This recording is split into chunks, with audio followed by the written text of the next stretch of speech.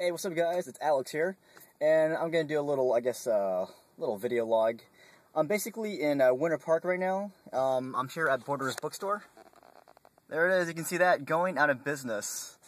For a while, Orlando had like 3 to 5 Borders bookstores. They started closing them down, but the plan was to keep this one open for a while, but you can see now that they're going to be closing this one down too, so there'll be no more Borders bookstores, I guess, forever. They're actually selling everything out, and today, this is the final week for it, and it's 50 to 70% off. I just got this book. You know, I thought I'd throw a little money at Borders Bookstore. I got this. It's called The Roman Armies, the Roman Army from the Civil Wars 88 to 31 BC. And it talks about the kind of armies that, like, Julius Caesar, would have had. I got that. Oh, hold on, let me open the window. It's getting kind of hot in here. But, yeah, it's kind of no surprise that Borders wasn't doing so well. I'm surprised Barnes & Noble's still in business, because you have, online sites like, Amazon that sells books way cheaper than Borders and Barnes & Noble. In fact, the prices right now, they're about 50% off on all books, at least, and they're almost as cheap as Amazon, and that's with the 50% off thing, so that's why online sites like Amazon are doing really well, because they have a bigger selection, and the books are way cheaper.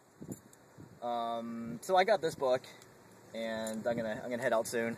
There's a store down the street, it's called Ancient Artifacts. I'm gonna see if they have any like artifacts from the Hellenistic period. Maybe I'll pick something up there too. But I'm going to talk about my little trip to Ohio that I had like last month, I think, or 2 months ago. I did not go to Kings Island, which is a theme park near Cincinnati, but I did go to White Castle a lot of times. That's one of my favorite fast food places. And, dang, hold on. But, wait 1 second. Yeah, went to White Castle's. It's this little fast food restaurant that specializes in serving sliders. Sliders are little mini burgers. Those are the ones that you saw in the movie Harold and Kumar Goes to White Castle. Those are really good. Down south, we don't really have White Castle. We have Crystals. Crystals suck, in my opinion. I don't like it. Like, I felt really ill when I went there. Like, after me and my friend watched Harold and Kumar Goes to White Castle, we wanted Crystals because that's the closest thing we had to it. Aside from the White Castle burgers you get from the grocery, but those don't really count because they're frozen. But yeah, we went to Crystals and we got really sick. But yeah, so when I went to Ohio, I made sure I hit up White Castles whenever I could. It's 24 hours, I believe, or something like that. Or it's at least open till like 2 or 3 in the morning. Yeah, I had a blast. I went there like so many times. I got a little souvenir. Wait, did I get anything? No. From White Castle, I wanted to get a, what do you call it? This candle. It looked like a box of fries, and it smelled like White Castle. I was asking the cashier for it, and people were getting really disgusted by the way I was describing it. But I did not get that. There were some issues. Like, only one store had it, only one restaurant had it, and when I checked the other restaurants, they did not have it, so I just gave up on it. But I did get a little glass that says White Castle on it, and I'll show you that later. And I also went to Skyline Chili. I got a Frisbee there. Skyline Chili, they specialize in serving, it's like noodles with chili and a lot of cheese on it. It's really good.